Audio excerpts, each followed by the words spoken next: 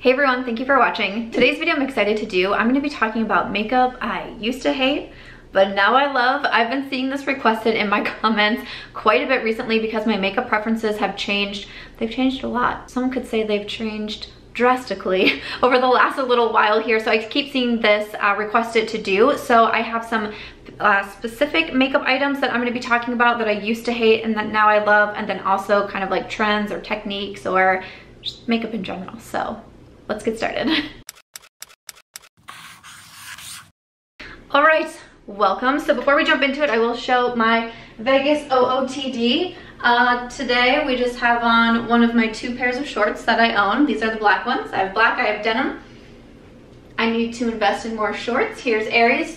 She does not have a Vegas OOTD today, but that's okay. She still wants to show you that she is here and that she is working hard. She shipped out orders this morning that came in for by Samantha March. So, you know, thank you for helping Aries earn her paycheck. And then I just have a bodysuit on. It's just this like leopard bodysuit. But I did the reverse cat eye trend that is going around. I have gotten so many requests to do this. I did not film it, but I am planning to film it. I just wanted to try it first and see, and I'm slightly in a rush. We have we made a foodie group here at the complex that I live in, and we have our foodie date of July. There's like 20 of us going to the Angry Crab or something like that. So I was in a bit of a rush, haven't curled my hair, it's just blow dried, and I just wanted to see if I could do it. So this is what I got. I even put on lashes, which I don't normally do, but I felt like I needed to like slightly dress it up a little bit. So that is what I'm wearing today. I'll link all of my makeup down below, but yeah, I am planning to film how I did. If you'd want to see it, it'd probably go up on my Instagram, which is March Beauty Word, but I found so many requests to try that too. Okay, so to jump into it and the specific products, I actually went back and I looked at my videos because I was like, have I done this video before? And I have. It was about 4 years ago. And because one of the first products that popped into my head was this foundation from Estee Lauder, and this is the Double Wear. And I was like, I could have swore I've mentioned in a video, but I couldn't find a specific one, so I'm just gonna mention it anyways. The Estee Lauder Double Wear Stay in Place Makeup. This was all the rage on YouTube for such a long time. When I was first getting on YouTube and really, you know, getting more into makeup and buying the makeup that I was seeing people recommend, it was always Estee Lauder Double Wear. And when I first bought it and tried it, I really, really hated it. And I think it was probably my makeup preferences were different, but I think I also I wasn't quite well versed enough in foundation. I did not wear foundation until well into my 20s. I really wouldn't even wear foundation like in college and in high school. Like every once in a while I would try to like experiment with like something from Maybelline, but a lot of times I wouldn't wear foundation. I had really nice skin for a very long time, which is excellent for me, especially with something like a liquid foundation and not just like a tinted moisturizer or something really light coverage. I just think I didn't really know for sure what it was I was doing. So when I first tried this, I did not like it at all. I ended up trying it again, you know, a couple years later, and I was a little bit more confident in my makeup skills. I had been wearing foundation for a couple years at that point. I felt like I knew how to apply it, and then I really, really enjoyed it. So this is one that just, when I was thinking about this video, this kind of stuck out in my mind right away. I wear this all the time. I wear it a lot here in Vegas. I feel like it holds up really well, even in the heat. I feel like it's very, very long wearing. It's more of a natural finish foundation, which I still do prefer. That's been kind of my preference for quite some time now.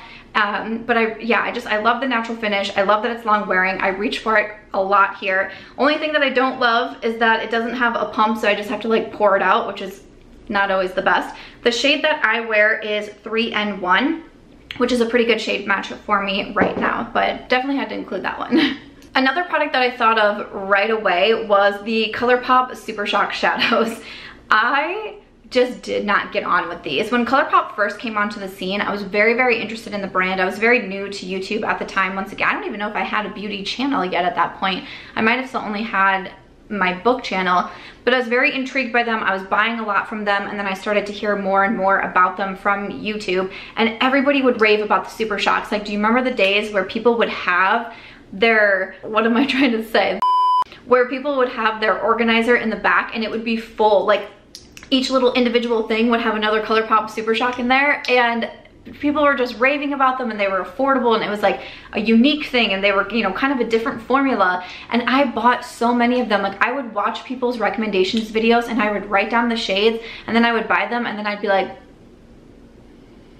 why did I do that? I just did not get on with them. But I will say, within the past, I don't know, 6-8 months or so, somewhere around there, I find myself reaching for them more and more. And I think this is one of those of where my makeup preferences just changed. I was into palettes for a very long time, and then when these were coming out, I was still very into my palettes, and that's just what I prefer to reach into. If you watch my videos from 3-4 years ago, I would constantly say it and constantly say it, and I was someone who, like, I just wanted to go into my one eyeshadow palette, and that was it. So I just never really reached for them.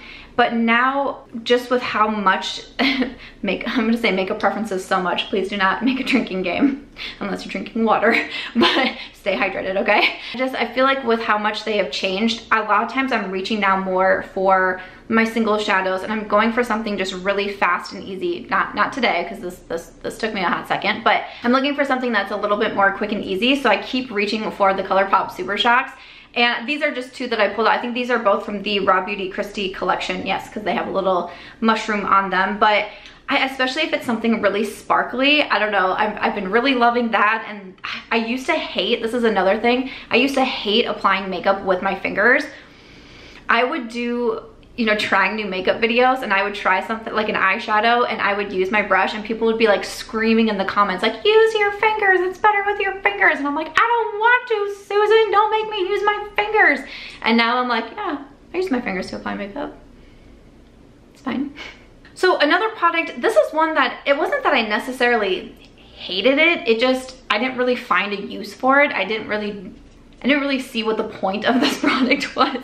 Okay, so this is from Drunk Elephant. This is their Bronzii Anti-Pollution Sunshine Serum. So this says to guard and glow like a shot of sunshine without the damaging effects. Okay, so basically it's like, how do I explain this? Here's how I use it. I use it mixed in with a foundation. So here's what it looks like. And then when you blend it out, looks like so. You can use it with your foundation, your tinted moisturizer. You can mix it in with your moisturizer or other skincare. You could use it on its own if you want to. But when I first got this from Drunk Elephant, I was like, I'm not really one who would often mix foundations either. I don't know why. Like, I would watch other YouTubers and they'd be like, a pump of this, a pump of this, a pump of that, and then I mix it all together, and I'm like, that sounds like a lot of work. I definitely don't want to do that. But I have been doing it more lately. I bought the Wishful Skin Tint, and I don't love it on its own, but I love it mixed in with other foundations. Or a lot of times I'm going with the Bronzii and I mix this in with my foundation, especially if I have one that's a little bit too light for me. This just gives a nice glow. I have it mixed in with my foundation today. I'm wearing the Wet n Wild Tinted Hydrator. It's just a touch too light for me, so I mix in the Bronzii. It gives a glow. It gives me a little bit more color, and I really like the way that it looks. It doesn't really change the foundations. I'd say it gives you a little bit more of a glow, but not anything overboard. Like, it's not like too much. At least for me, I do have a little bit more dry skin, so do want to say that. But yeah, this was one that just kind of like sat around for a while, and I was like, I don't understand what I'm supposed to do with this product. And now I reach for it quite a bit. So some of you might know that I was not into cream products for a very long time. Cream and liquid products, bronzers, blushes, highlights, they were just not my thing. I have fully switched over. I am now a big fan of cream products. And when I was thinking about doing this video and I was looking over my makeup collection, one item that I kept coming back to was this blush from Tower 28. Within the past, like, I want to say like 2 weeks or so, like it's been fairly recently, but I keep reaching for this one. And so that's kind of, you know, a thing in general. I used to really not enjoy cream products, you know, cream blushes, they were not my thing. Now I definitely am. I have a lot in my collection. I just purchased, what did I purchase from? Sephora and M Cosmetics last night. So you will see a haul coming up on my channel. There's a lot, there's cream products in there. There is. But when I was thinking about, you know, is there a specific product that I could pull in here, I was like, this Tower 28 blush, because like I said, it's been within like the last 2 weeks here. I just keep reaching for it. I have it on my cheeks today. I think that's really beautiful. The shade that I have is in Magic Hour. This is one where I first tried it quite some time ago. These are not like new products by any means. And I remember that I was like, oh yeah, I like it. But you know, I'm never gonna love this product. It's never gonna be a favorite of mine. I'm never gonna like wear it super consistently. And now I'm like, that Tower 28 blush, I just keep reaching for it. I don't know, I've been really enjoying it the past few weeks here. It just kind of always sits on my bathroom vanity. But cream blushes in general, that definitely was a switch for me. And then also on the flip side, bronzers. And when it came to bronzers, especially liquid bronzers, those really freaked me out. Now, I do enjoy the Charlotte Tilbury contour wand. That was one that when I first started trying it, I was like, I just enjoy this product. I think it's so good. It's so easy to work with. I was definitely very nervous though to try it out because I thought a liquid bronzer, or a liquid contour, like I'm not gonna know how to use it. So that is one that I always got on with. But other than that, like, I don't, liquid products, I mean, who remembers the Nars liquid blush? Like, one of the most terrifying experiences of my life, okay? But slightly dramatic. But especially liquid bronzers, I just thought like this could be a gigantic mess, and now I'm definitely not as afraid of them. I recently purchased the Iconic London, their liquid bronzer, the sheer liquid bronze, which I think is great, but also this one here from Soul Body. This is the bronzer that I have on today. This is their face and body bronzer. I have the shade Light. I can't stop wearing this one either. I think it's so beautiful. It's so easy to use. I just put some on the back of my hand and then I pick it up with a damp sponge, and I kind of really, I have a tutorial on my Instagram, so I can link it in the description box. I'll link any of the products that I'm mentioning, I will link them too. But I'll go ahead and link that if you want to see how I apply it, because I just kind of dot it all around my hand and then apply it to my face. But it's beautiful. It's so natural. It's so easy to use. It's one of those that I don't feel afraid to like go overboard with. But definitely, if you haven't checked out that one from Soul Body, I would recommend. I also really like their bronzer Balm, the one that is in the, you know, why am I blanking on all my words today? Okay, Rizzo just got traded to the Yankees. Okay, this is why I'm a little bit flustered right now. I was literally just sitting down and my friend Shannon texted me in all caps, Sam. I was like, what? And she just writes, Rizzo. I was like, no, because we've known a trade might be coming. So if I'm upset, it's because of sports, okay? Because of freaking sports. But yes, also their bronzer balm that comes in the like pot form, that one's really good too. Okay, another one, and then this was kind of like in general too, but pot concealers. I was not a fan of pot concealers. And it wasn't like I tried a ton of them, but the ones that I did try, I was like, I'm just not into this. I much prefer just my regular like liquid concealer with a doe foot or something along those lines. Like that was just my favorite way to apply concealer. But then along came the Nars Soft Matte Concealer, and this is a holy grail. Just, I use this every single day. What I realized with pot concealers is that they usually have a little bit more of like a thicker consistency, but I've also, like, my poor concealer, but I've also realized they are really good at covering acne, scarring, hyperpigmentation, redness on the skin. And I really did not start battling hormonal acne until probably like, what was it, like March 2019, summer 2019, somewhere in there. That is when my battle with hormonal acne really started. And that's when I was like, oh my gosh, like I need to switch my makeup routine. I need to find products to help like what's going on here with my skin. And so when Nars came out with this, and I heard people start to say that it is really good for that, I was all about it. And like I said, I use it every single day. Like this is not something that you will catch me without. I have the shade Creme Brulee, which is light 2.5. Yeah, definitely changed my mind on pot concealers. Another product specifically that I didn't really love when it first came out, and it wasn't so much that I didn't love the product, I just didn't like how to apply the product. Okay, this is from e.l.f. and this is their Poreless Putty Primer. So this is another one that when it first came out, I was so against using anything like having to do with my fingers. And I can't remember if this one came with like a little spatula or not, or if I'm thinking of the Tatcha Silk Canvas. Like I'm pretty sure that one came with a little spatula, but I was like, oh, I have to put my fingers in there and then like, I don't don't want to do that. But like I said, I have gotten better with it, even though when it comes to something like a primer, it's not always the best to like keep putting your fingers in it, and little spatulas typically do work, especially if you are someone who does struggle with acne. Like even the Nars concealer, I try not to just put my brush in here. I catch myself doing it sometimes still, but I try to take my finger and scoop a little out, put it on my hand, and then apply it that way, just so you're not touching a breakout, then putting that, you know, contaminated brush into a product. Okay, we probably all know that, but just wanted to say that. But this is a product though that it does do a really good job at filling in your pores, and I definitely do have larger pores, you know, especially in this area, and you know, sometimes on my forehead. And I'm someone who I enjoy filming my, you know, Instagram. I do a lot of videos on Instagram of trying out new makeup, and I film without a filter, so everyone can see what the makeup's doing and see how it applies. And there's definitely times where I feel self-conscious because I do have larger pores.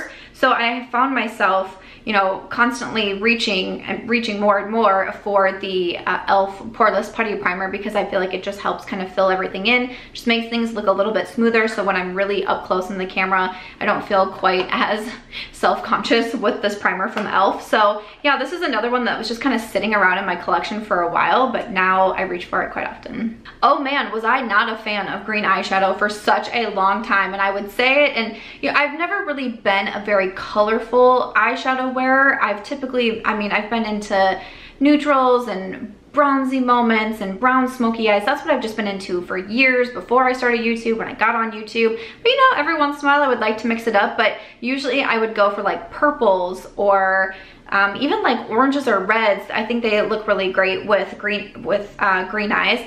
But in the last, like, I don't know, year and a half or so, green eyeshadow has started to steal my heart. I was wearing a look the other day. I was in my last Will I Buy It video, and I was wearing one of these new ice cream palettes from Colourpop, and this is in Waffle Cone.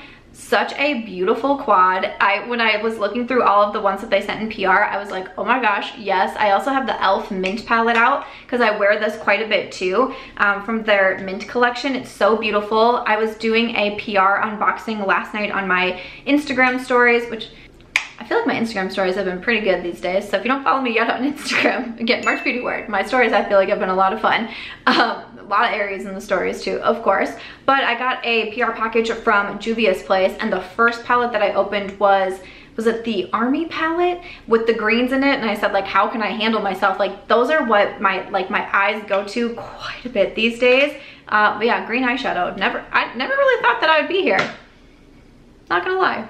And then also when it comes to eyeshadow palettes, a brand in general that when I first started trying the palettes, I was like, this is not gonna be a brand for me. It's a more expensive brand. Like, I don't think I'm ever gonna get on with this brand, especially the eyeshadows. It is Natasha Denona. So when I first started trying Natasha Denona, I tried the mini Lila palette, and it's purple and it irritated my eyes. Then I bought the mini Sunset, or this might have been gifted to me. I think I bought this. No, I've had it for a while. I've had it for a while. But so I got the mini Sunset, and I was like, I don't know, I don't really love it. And then I got gifted the gold palette, which this palette is $129, and people have raved over it. And I was like, I like it, but I don't know if it's still like the $129, and I was like, I don't think Natasha Denona eyeshadow palettes are going to be for me. And then I don't know what happened, but I went on to love Natasha Denona palettes. These are just some of them. I actually did a video recently ranking all of my Natasha Denona palettes in my collection. So if you want to see that video, I can put it up in the cards because I go into more detail. I mean, her mini nude was what like really set me off. I hit pan in that second shade there, and from there, like, her minis I absolutely love, but the midi sizes I love too. The Glam, the Bronze, the Love palette, I bought the Biba palette. It was just so interesting to me that when I first started trying her eyeshadows, I was just like, and now it's truly one of my favorite eyeshadow palette brands, and whenever she's coming out with a new one, like, I'm always gonna give it a double take. I might not always buy it because it is more expensive, but I'm always gonna give it a double take. And then finally, I have one more palette preference that has changed, and that is having cream shadows in an eyeshadow palette. And I know that might sound kind of random, but I used to be so, like, I just didn't understand it. I was like, why would that be a thing? I remember purchasing the Huda Beauty, was it the Naughty palette, and it had that cream shadow in there, and I was like, this is so dumb. And I put tape over it, which there wasn't like a protector over it, which there definitely should have been, but I just put tape over it, and I was like, I'm never gonna use that shadow. Like, why did I even bother to put tape over it? I was just never going to use it. But I recently purchased this Patrick Ta palette, the Major Dimension eyeshadow palette, and inside there are 2 cream shadows. It does have the protector here, so it has the little plastic flap to protect it from the other shadows, but I go into these cream shadows all of the time. And it's kind of one in general too, not even just specifically cream shadows in a palette, but the cream shadows, like liquid, what am I trying to say? Just like liquid shadows in general. I've liked them and I've had them in my collection, but again, I was always so much more into my palettes, not so much into the cream and liquids, even for my eyes. So just kind of in general, that definitely changed for me. But every single time I've used this palette, I have always gone into those cream shadows. So it's definitely not something that bothers me anymore. And even, like I said, with the Colourpop Super Shocks, I've recently pulled out my Sigma Eye Base in Bubbly that I've been using so much. My preferences have definitely changed over to that too. And once again, I think it's kind of one of those like quick and easy out the door types of looks. That's just what I'm attracted to at the moment, and I don't see it ending anytime soon. Like, it's always fun to switch it up. Like, I really liked my green look. I really liked trying something new with the liner, and I haven't worn I have not worn false lashes since getting to Vegas. So it's probably been, because I've been here for 3 months, it's probably been like at least 4, if not even 5 months since I've worn false lashes. I just did them on the corners, you know, to not intimidate me too much, but there's been a lot that has changed. There's been a lot that has changed, but you know, it's such a fun thing. Obviously in life, not to get too deep here, but in life we're always going to change. It's something that's very confusing to me when I see people say you've changed and they mean it in a negative manner. Of course, there can be things that we do in life that, you know, aren't so good. Obviously, disclaimers and all of that stuff that we have to say. But for the most part, yeah, we change, we grow, we evolve. Our interests, you know, become different, and as we go through life, there's just always going to be those changes, and I think that's what makes life interesting and unique, and you never know what's going to happen next. And with something like makeup, it's such not a deep thing. It's so casual, and you know, it's just supposed to be fun, but I find it interesting to see how it changes throughout the years and how the trends change and all that kind of stuff. So like I said, I've seen this requested quite a bit, so I really wanted to do it. So I hope you enjoyed seeing the makeup I used to hate that now I love. Again, I'll link anything down below, but definitely let me know your thoughts and let me know, what did you used to hate even just a couple years ago, a couple months ago, that you now love? I of course would love to know. And as always, if you enjoyed this one, please make sure to give it a thumbs up. I hope you also consider subscribing before you go, and I'll see you in my next video.